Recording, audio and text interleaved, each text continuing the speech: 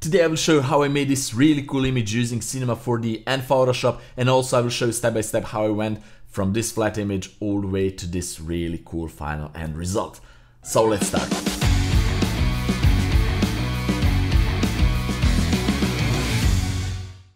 Hey guys, it's Nemanja and welcome to another really fun Photoshop tutorial. You already know what we will do today, so let's jump straight into the video and let the fun begin. I start everything in Cinema 4D by modeling the interior where the robot will be. I modeled the robot a few months ago for another tutorial. I'm using the Octane as a render engine, and I will render out everything as light passes, and then I will combine those light passes in Photoshop. In that way I have much more control over the scene in general. You will see that in a moment.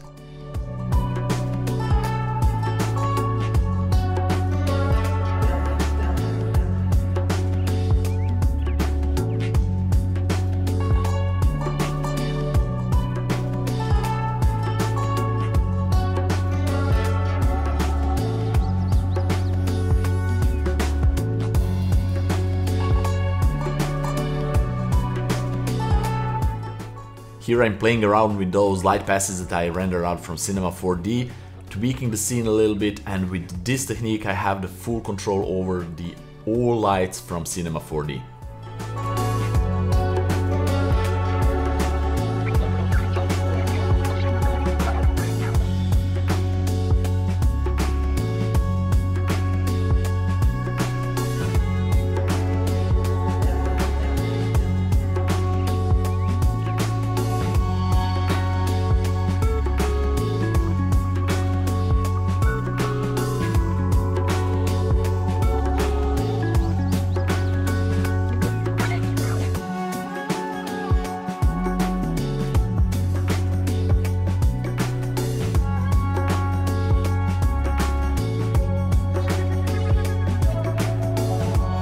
Okay, now that I have this final image after Cinema 4D and some Photoshop tweaking, I really like it, but I want to make it even better.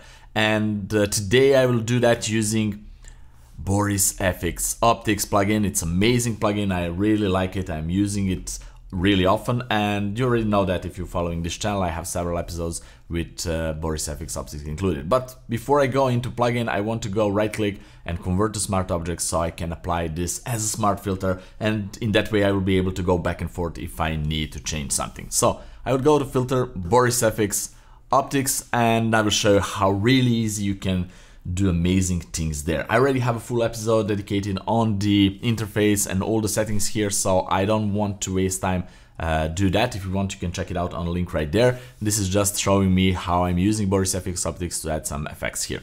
Okay, so first of all, we have the layers on the left side. It's same workaround like in Photoshop. So I will go right here on the first layer, and I want to add some really cool light rays that are coming from this hole in the ceiling all the way down to the robot. So I need to go to the light tab, obviously, because I want light rays, and there are two different light rays. There are edge rays and they're just rays. And if I go with this one, usually I like this one because it's really cool. And if I go with this one and move it somewhere where the sun position is and make it even bigger, it is really cool. As you can see, it's giving us those nice God rays or light rays. I'll just change the preview to 1K just for a little bit faster work here. But they're not presented right here at the top of the screen. So that's because there are not much highlights here. It's basically blowing out the highlights and making these rays. So for that I will go back to these edge rays, and they're much better. They're working a little bit differently, and as you can see now I have everything. I will make them bigger, so longer rays practically, and let's see where I will put my light source, like probably somewhere here. Okay, this is really cool, but I don't want it in the whole scene. So on the right side there are so many presets here and parameters that you can tweak. I will tweak this. First of all, this is too bright for me, so I will go here to ray brightness, and instead of 2 I will go just with the 1. Double to lower the brightness for basically double the amount. So this is better. And also I want to go with the mask. There are amazing ways of how to add masks in Boris FX Optics. One of really great ways is easy masks. I already showed that in that video that I already leave the link. So now I will go with the paint. I will go with my brush and just paint out the things that I want to mask here. Okay, let's make the brush a little bit bigger, and here you have all the options like in Photoshop. You can change the brush size, you can change the hardness of the brush and opacity and so on and so forth. So first I will go like this and just paint it like this. It will hit the half of the robot and maybe a little bit here. So this is it. This is really cool, but I don't want so opaque here, so I want a little bit more transparent, and for that I will create another layer mask and go again with the paint, and this time I will put this into subtract mode, and we'll go with a little bit more transparent brush, the opacity around 34%, doesn't matter, a little bit bigger brush, and just erase this. Okay, let's see, let's do it one more time, and maybe here this lower part will be less opaque, and maybe here too. Let's see, this is pretty decent. I just want to remove it from here a little bit more, and a little bit more from here. So let's see before and after. This, we can go here, before and after. We have really cool sun rays, light rays. I really like it. I can always, if this is not too bright for me, I can always go back here and boost the brightness and make them much brighter, like you can see right there, but I don't want that. So for me, one is pretty sweet, a good sweet spot here.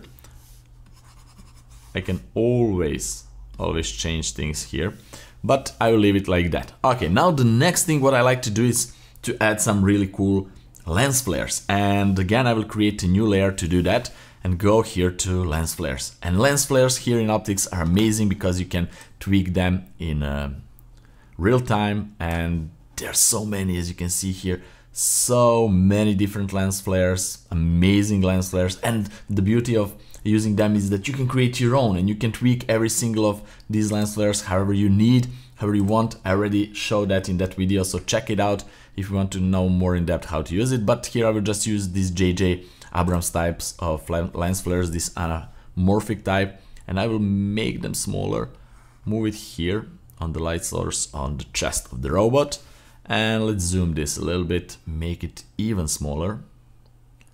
Let's see, this looks pretty nice size. Okay, maybe a little bit down here, and I want to move this second part somewhere here. So I like it like that, but this is too bright, so I can always go to parameters and change everything about the lens flares, and I can edit the lens flare, add more elements, change the color, change the shape, change whatever. There are a lot of things, but here I want to go to the another brightness and go, and instead of 1 I will put 0.5, so you will see this is much better, and for me this is really cool. I can add different lens flares on other light sources if I want. I can add some lens flare at the top maybe to put even more light here, but that's completely optional. You can do whatever you want. I will go with another layer, and now I will do some color grading. So for that we can go to gray tints, and there's so many options here. We can go to color and change the color with so many things, but I want to go to film labs and go with the film stocks. I really love how the film stocks works. There's so many different film stocks here, as you can see again.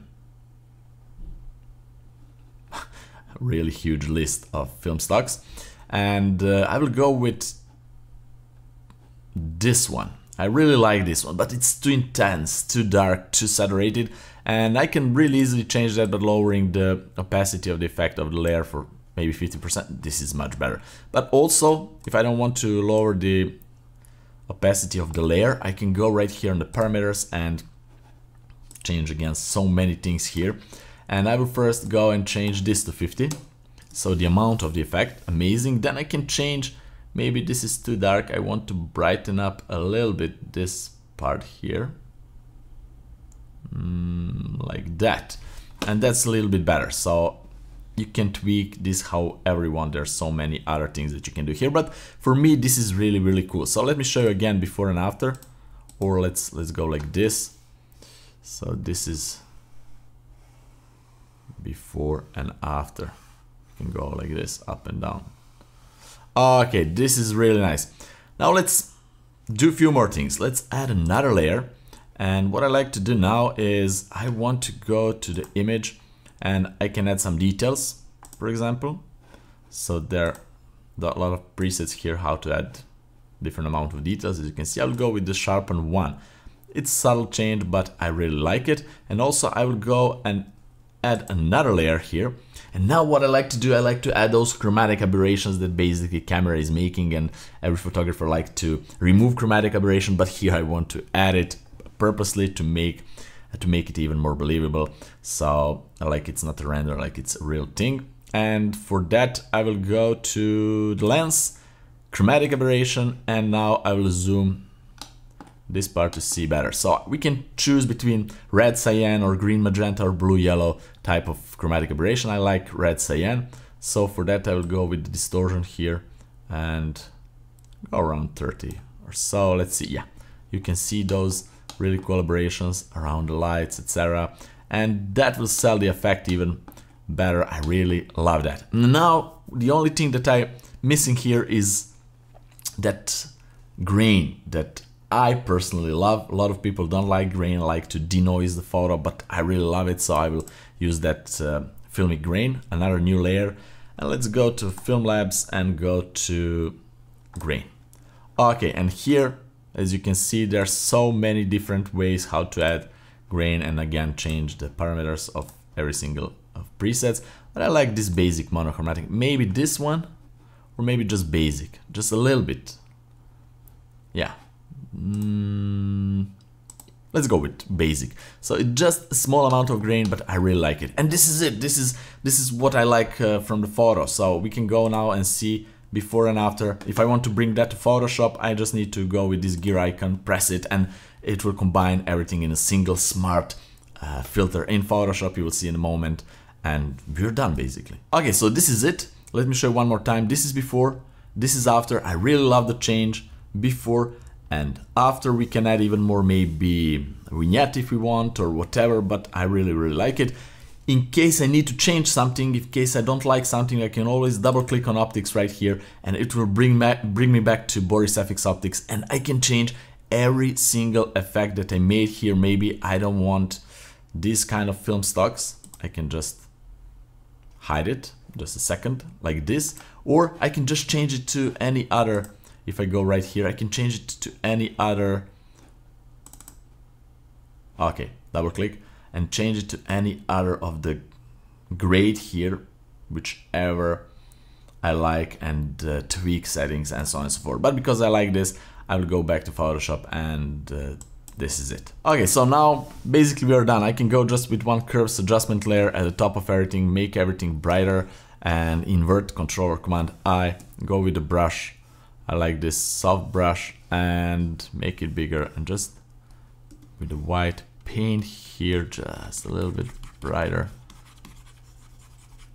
like the light source is coming from this direction, not like, but it's coming from this direction, and that's it. So let's unzoom, let's see before and after, and before everything and after. Yeah, I really like it. So this is really cool. Okay guys, please let me know down there in the comment section what do you think about Boris FX Optics. It's an amazing plugin, and in case you want to get your own copy, you can use my code for a discount. You can get 25% of a discount. Just follow the link down there in the description and use my code that is down there in the description. Really guys, so that would be it for today. I really hope that you like this episode, that you learned something new. I know that a bunch of you guys are asking me to make some Cinema 4D tutorials. Again, I will say I'm not on that level, on that skill that I am comfortable to making tutorials, but there are so many great YouTube channels that are actually doing these topics. Blender or Cinema 4D Blender is free software, so if you don't want to pay for a software, you can go to the Blender. It's amazing. I'm using Blender too, but I'm more comfortable with the Cinema 4D. That's why I'm using it more. Just go and learn something new. The more skills you have, the more fun you will have in this photo manipulation world. You can create basically anything that you can imagine. If you have any kind of questions regarding to this episode, please leave me down there in the comment section below. I will be glad to answer it. And just have fun, experiment, and see you guys in my next fun episode. Bye bye.